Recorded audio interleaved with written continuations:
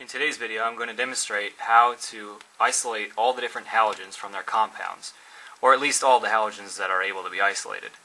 Fluorine is so incredibly reactive that I don't believe that there's any way to chemically separate it from its compounds, and acetine is radioactive and doesn't really exist in more than a couple of atoms at a time. So what I have here, going from left to right, I'm going to make iodine, bromine, and chlorine. On the left hand side I have a solution of potassium iodide. In the center is sodium bromide, and on the right is a little bit of potassium permanganate, which doesn't have chlorine in it, but I'll explain that when I get to it. Here I'm going to show the different degrees of difficulty associated with extracting these elements from their compounds. So going from left to right, it's going to go from easy to hard. So on the left hand side, again, as I said, is potassium iodide, and all that is required to isolate iodine is the addition of sulfuric acid or any mineral acid, and you can see it just immediately precipitates this black solution of suspended iodine, elemental iodine crystals.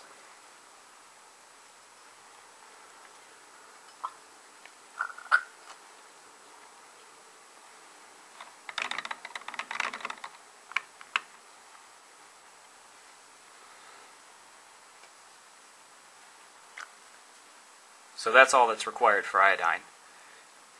Next is the sodium bromide. Now that requires, again, adding sulfuric acid,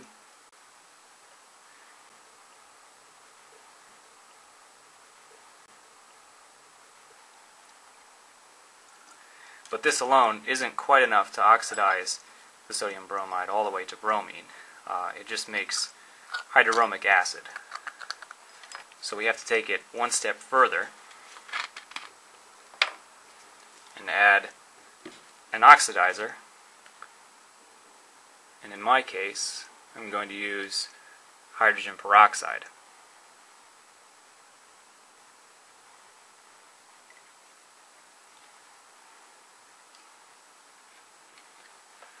So we'll add a good amount of that just to make sure that it's in excess.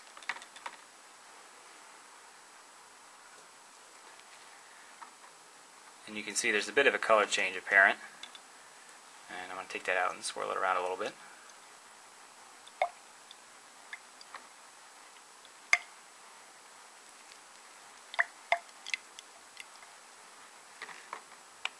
And you can see it's getting a little yellow as the reaction proceeds. But let's try and stir that up a little bit with the glass rod here.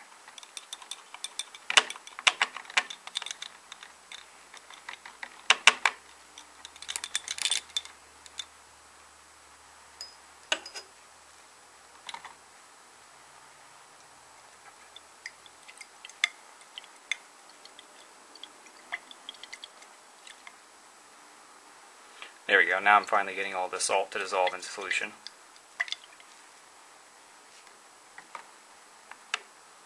And you can see it's a nice yellow color.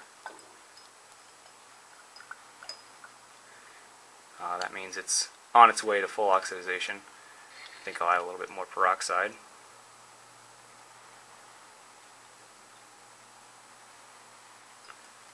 And you can see that peroxide sort of forms a layer above the rest of it, which is why it requires mixing.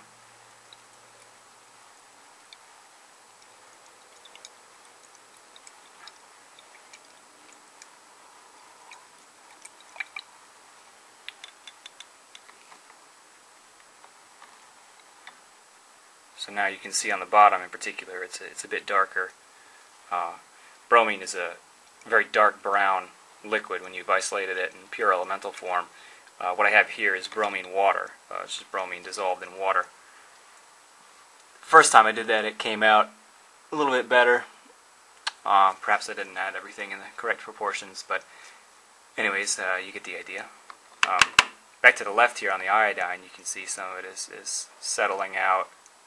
So that's definitely precipitated in a solid form. So we've got solid iodine on the left, aqueous bromine in the center, and on the right I'm going to make chlorine. Chlorine's a bit different because it's a gas, and again it's harder to isolate than the other two. So what I have to do is extract it from hydrochloric acid. And in order to do that I need a very powerful oxidizer, which is the potassium permanganate that I've used there. So now all I have to do in this test tube is add a few drops of concentrated acid, and you'll see it immediately start to react, producing quite a bit of quite a bit of chlorine gas. So we'll let that proceed.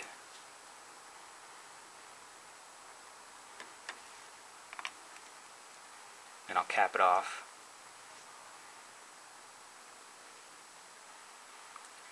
It may be a little bit hard to see here, but the greenish color of chlorine gas is apparent. Let's add a bit more acid to speed it up.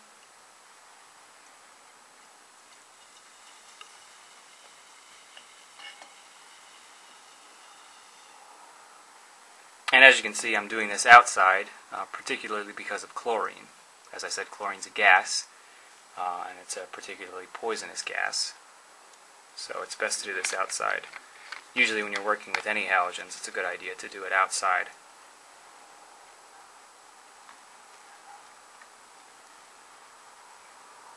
So again, it might be a tad hard to see.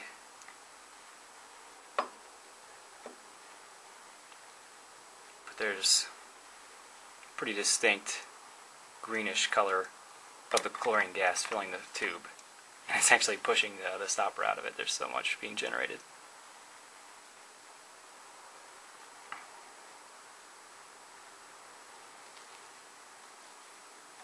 So, those are the three halogens that you can isolate from their compounds. Chlorine gas on the right, bromine liquid in the center. You can see that's getting a bit darker as the reaction has proceeded to completion. And solid iodine on the left.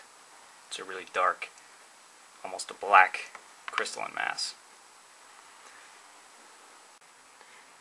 Now it's been a few minutes since I finished this set of reactions, and you can see that everything has pretty much gone to completion.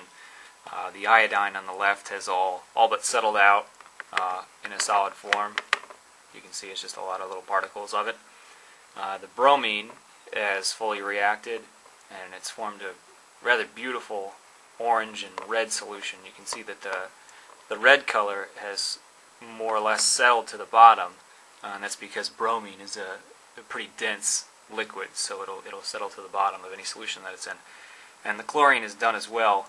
I don't know if you can see it on the video, but it's a rather pale greenish color, and I've tried to bring that out by putting a paper plate behind it and shining some more light on it, but I don't know how successful that was.